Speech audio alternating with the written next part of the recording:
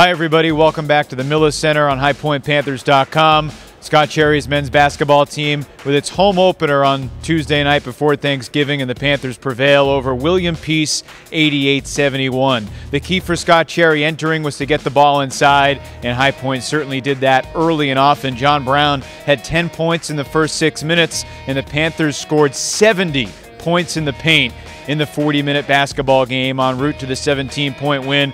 The Pacers of William Peace, Division III school in Raleigh, they could shoot a little bit. 15 three-pointers for William Peace in the game, but in the end, it was the inside presence. 22 of 27 from the floor for John Brown, Tariq Thompson, Lorenzo Cagini, and KJ James. That bulk inside proved too much for William Peace. So High Point gets the win, 4-1 to begin the 14-15 season, a date with the Clemson Tigers looming on Friday, the day after Thanksgiving. Let's take a look at the highlights on the Big South Network. Richardson mishandles it, finds John Brown the low post. Easy bucket for Agent Zero. Brown with the spin move, easy bucket for Brown.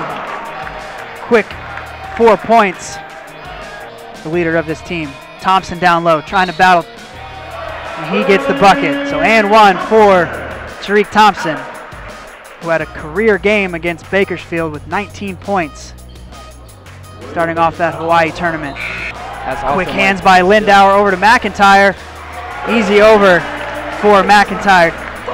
The High Point Panthers back at the Millis Center on Saturday night, December 6th to take on William and Mary. Panthers and Tribe have had a nice little rivalry these past couple of years, winning on the other team's home floor. High Point tries to beat the Tribe at home on Saturday, December 6th, but a couple big road games in the next week. Friday at Clemson, and then Monday inside the Greensboro Coliseum against the UNCG Spartans. We thank you for checking out our Panthers-Pacers recap on HighPointPanthers.com. I'm Evan Lepler. Have a happy Thanksgiving, everybody.